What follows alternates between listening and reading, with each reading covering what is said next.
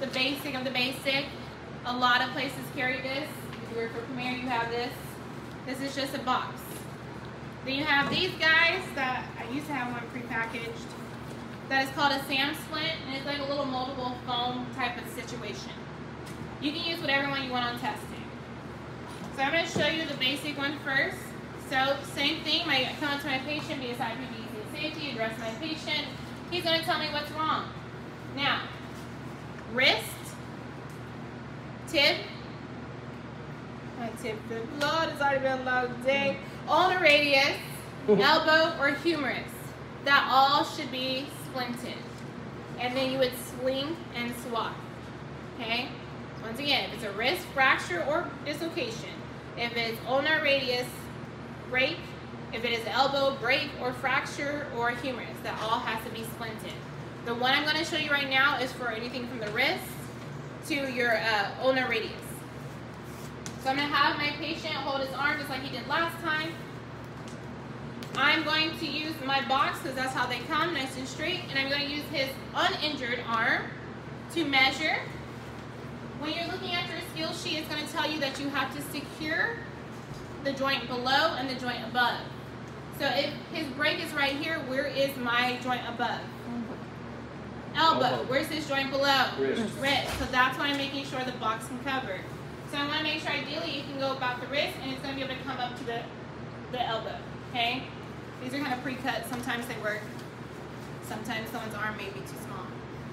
You have several options. You could loop it through with your rolled gauze, but no one really does that because that takes a lot of time. Of course, I don't have anyone pre-roll. This is what a donut gauze looks like, by the way. This is my full-time practicing. So see how it's a little scrunchy? That's what that would hold the knife. Perfect, I have one rolled. All right, so after I do that, I'm going to come and do PMSCs, make sure that everything is okay.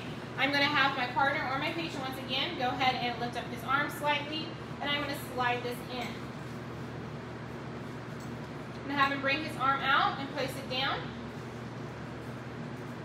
Okay. Can you just hold that real quick? Yeah. Now, your rolled gauze, you just want to come across. Ideally, you're going to probably have to have a partner to kind of help you. And you want to roll off of your roll. It makes it so much easier if you roll off. If there is an obvious deformity, I do not roll over it. I would just leave that part open. When it comes to the elbow, go ahead and bend. I'm going to do a figure 8, so I'm going to come down and come up.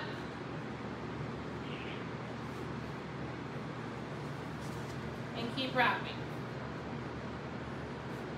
Okay? If you need 2, you need 2. Put your hand down.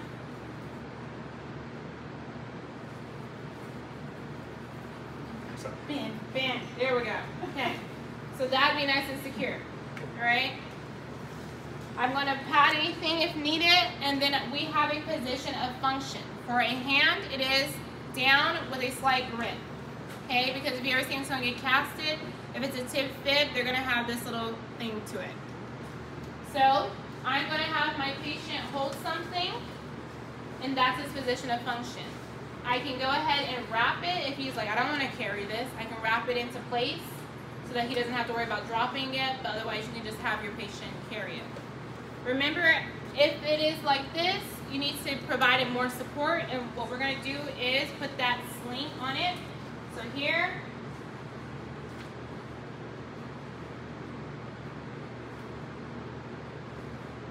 it's going to go inside, and it's going to go over, and then you do your whole process again.